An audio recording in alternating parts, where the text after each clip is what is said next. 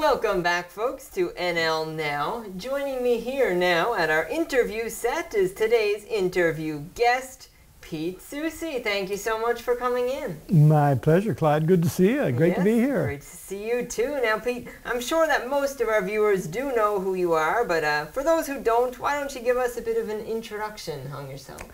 Well, I've been in the performing business, I suppose, for over 30 years. I used to be an art teacher many, many years ago, but then I discovered a character that I created called Snook. Yes. And Snook was on TV for many, many years, doing his own shows, but also doing commentaries on the evening news on a couple of stations.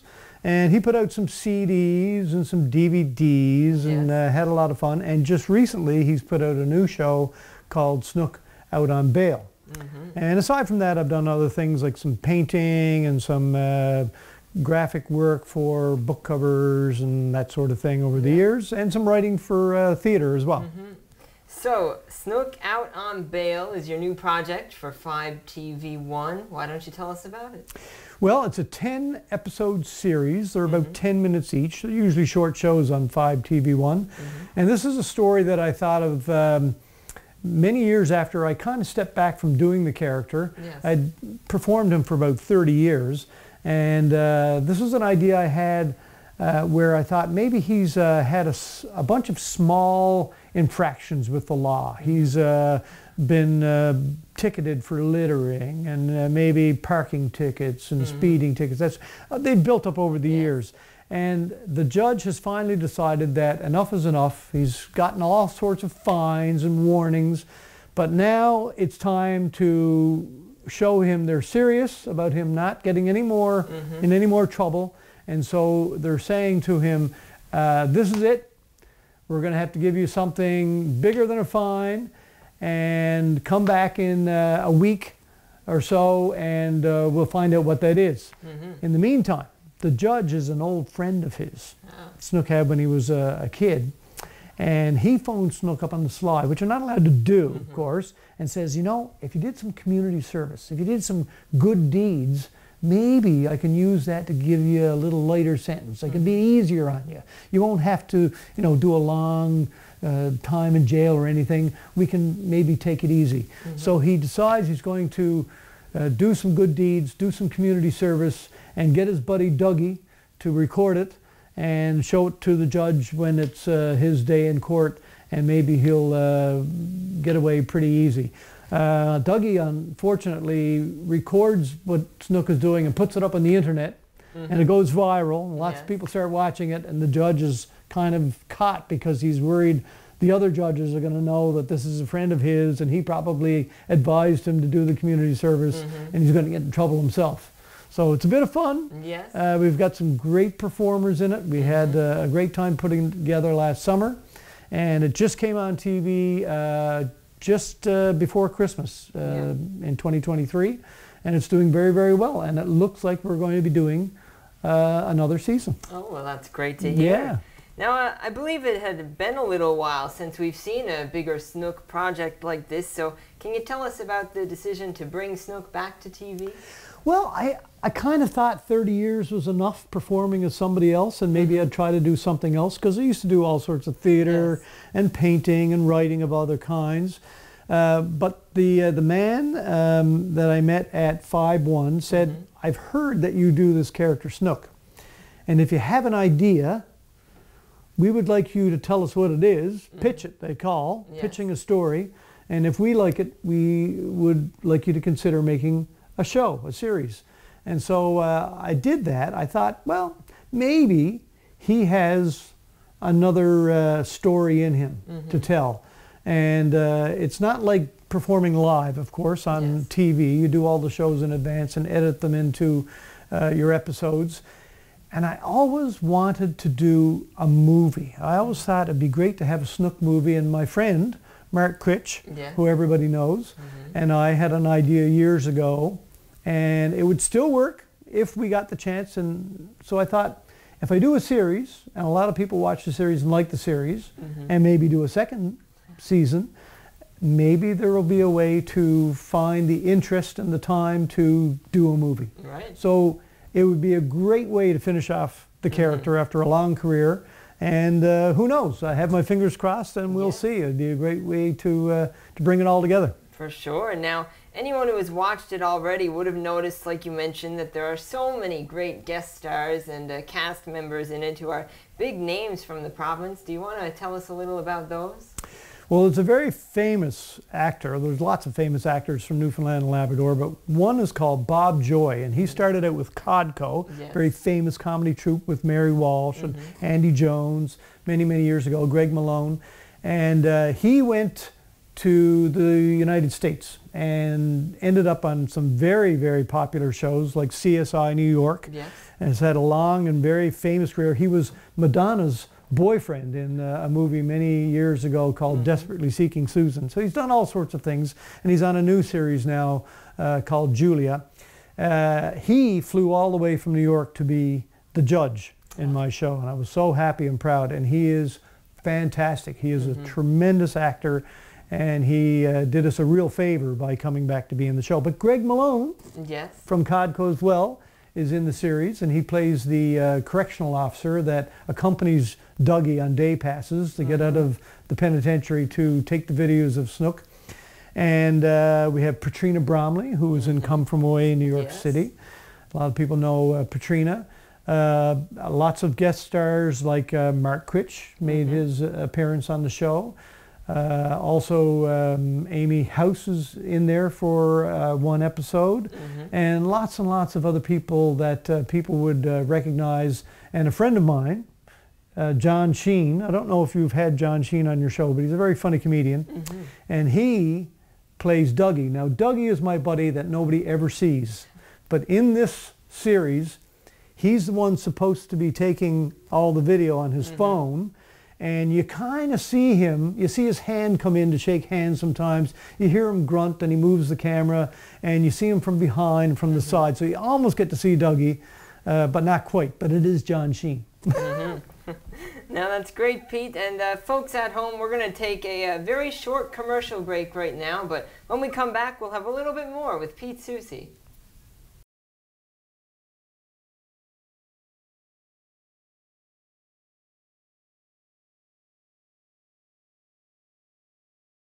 Welcome back, folks, to NL Now here on NTV, and joining me once again from before the commercial break is Pete Soucy. And now, Pete, something I've always been curious about is the beginnings of Snook and where the character actually came from. I was given a role in a play many years ago. I'm thinking it was 1989. I'm old. And the character was a corner boy, as they called these guys, like Snook. A guy who hangs out and just makes fun of people and has a good time and doesn't really do a whole lot of anything outside of having fun. And I didn't grow up in St. John's, and certainly not downtown St. John's. I grew up in Gander. So I had to go see a friend of mine whose name is Dougie. And he grew up downtown, and I asked him a bunch of questions about who this character should be and what he might sound like and how he would move and how he would laugh. And then I went home with all of his information and got in front of the mirror and started to try out some walks and some laughs, and he'd make a face and look serious and then look happy and laugh. And practiced it for a while and got the laugh down pretty good. And so I developed him as we rehearsed that play. And it went very well. Now, he had a different name in the play. And I had all my own clothes. I kind of put them together myself. And the play went over really well. It was very popular. And I got calls right away. People wanted me to come and entertain at their event for some after-dinner speaking, some comedy.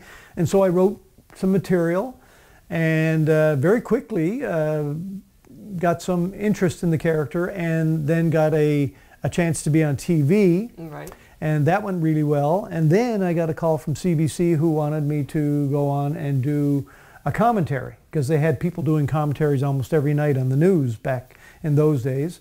And so I started doing commentaries and did commentaries for CBC for maybe 3 years or so. And then they were kind of changing their programming a little bit and weren't doing so many commentaries, but then NTV called me and wanted me to do commentaries for them. And I think I did commentaries for NTV for maybe 10 or 12 years every week, 2.5-minute commentary. Probably altogether I did about almost 400 commentaries.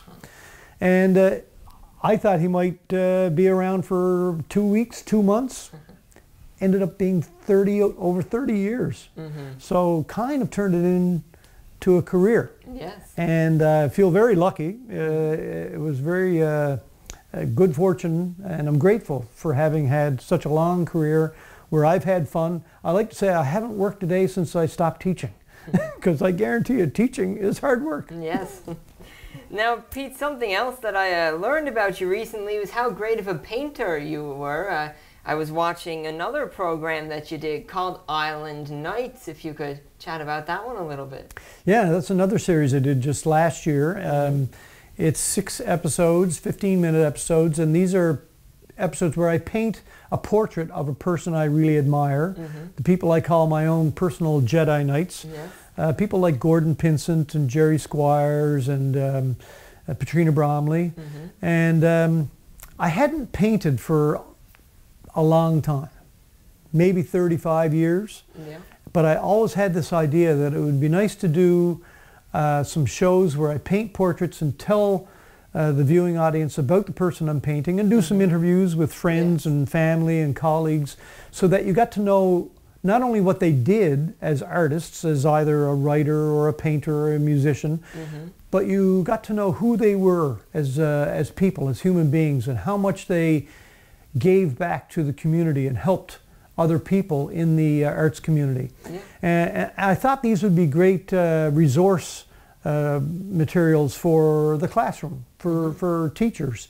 And I hope they do end up being used by the Department of Education, because these people, a couple of them are gone now. Sadly, a couple have passed on. And I think that new and coming artists, emerging artists in school and shortly after school need to know who some very important people were in the various disciplines of the creative arts. So I'm hoping to do more of those portraits and programs as well, because I think they will be helpful in remembering and reminding people who these people were and how much they contributed to our arts community. We'll be back with more NL Now right after this.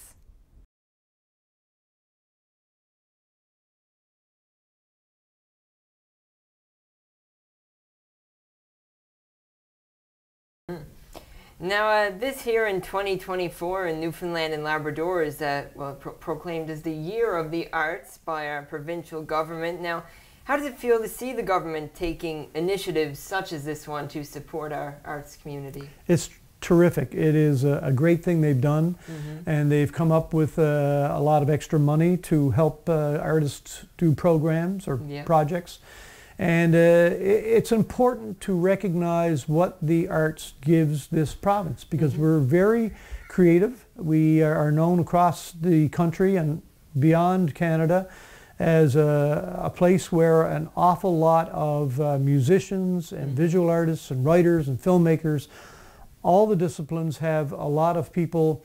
And you see in Canada a lot of people with very important positions, like Mark Critch and Ellen Hocko and Tom Power, who hosts a big radio program on CBC. And our writers are very famous worldwide. As they say, we punch well above our weight in this province. We have a lot more people for our population than most places, doing extremely well and doing big things and inspiring lots of other people. So it makes sense to support the arts and to celebrate the arts and the artists of this province, because they do so much and give us our great reputation and inspire a lot of people to visit here. They're very interested in this place because they've seen and heard and read so much about it and enjoyed what our artists have produced. Yes, that's great. And now, Pete, we're going to do a little thing we like to do with all of our guests on the show. It's a little game called Get to Know Me. So I'll ask you 5 questions and you'll come back with the first answer that pops into your head. Okay, I'm ready. Your favorite food? My favorite food would be halibut. I'm a big fish fan, and halibut is my favorite fish. Your favorite color? My favorite color? Yellow, because it's bright and cheerful, and it makes people happy. I think I'll have to agree with you on yellow. Yeah, it's very nice color, Clyde. Your favorite thing to do in your spare time? I do like to paint. I like to write. And lately, I like to play guitar. I'm learning to play guitar. Finally, after all these years, I finally have the time to learn a little bit of guitar.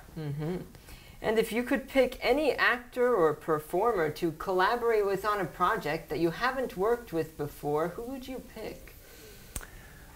Probably Martin Short or Steve Martin, 2 of my childhood heroes. I always thought they were great, and they work together, of course. Yes, they're big fans of each other, so I would probably reach out to one of those guys, or both of them. That'd be great to see. Yeah. And finally, your favorite thing about living in Newfoundland and Labrador? The weather. No, I would say what I love about living here, and really, Clyde, you have to live somewhere else before you really understand and know what it is about this place that makes it magic for you. It's the sense of humor. It's the attitude people have that we are here for a good time, not a long time. And there's a good thing in our character, our comedy and our character here in this province. It's the what odds kind of attitude. People don't take things too seriously. They always expect humor in every conversation. They're lighter than people perhaps elsewhere in the country and in the world. People just understand that fun is important, and being kind and friendly to each other and warm to each other is perhaps the most important thing. Well, Pete, that all sounded great, and it's been wonderful having you here today, but we are out of time right now. So I'd like to thank you for coming in and joining us. I thank you. It's been fun as usual. I love your studio. Oh, thank you. Very fancy, very professional. And I'd love to come back anytime you want me. Yes, of course. Well, folks at home, please be sure to check out Pete Soucy in Snook Out on Bail, available now on 5TV1. And we'll be right back after this very short commercial break. So please stay tuned for after these messages. We've got a song from NL Now's own Lawrence Moody.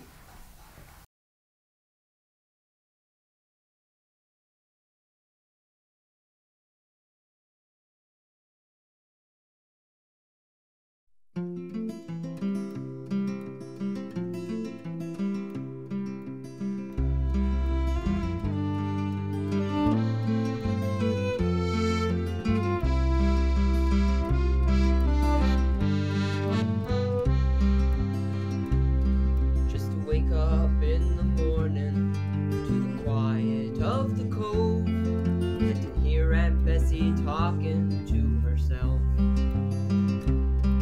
and to hear poor Uncle John mumbling wishes to old Nell, it made me feel that everything was fine. I was born down by the water, it's here I'm gonna stay. I've searched for all the reasons why I should go away, but I haven't got the thirst for all those modern day toys, so I'll just take my chances with those saltwater joys.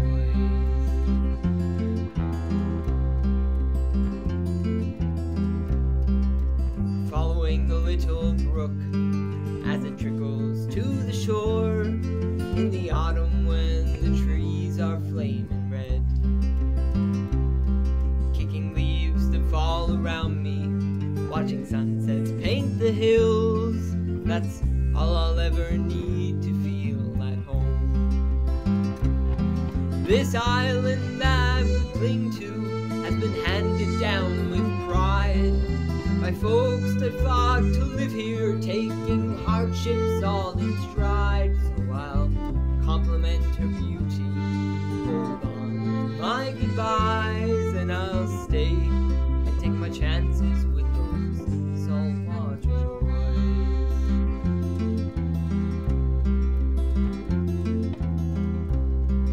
How can I leave those mornings with the sunrise on the cove and the gulls that fly surrounding Clayton's wharf? Platter's Island wrapped in rainbow in the evening after fog. The ocean smells a perfume to my soul. Some go to where the buildings reach to meet the clouds. The warm and gentle people turn to swarming faceless crowds. So I'll do without their riches, the glamour and the noise, and I'll stay and take my chances with those saltwater joys. Some go to where the buildings reach to meet the clouds. The warm and gentle people turn to swarming faceless crowds. So I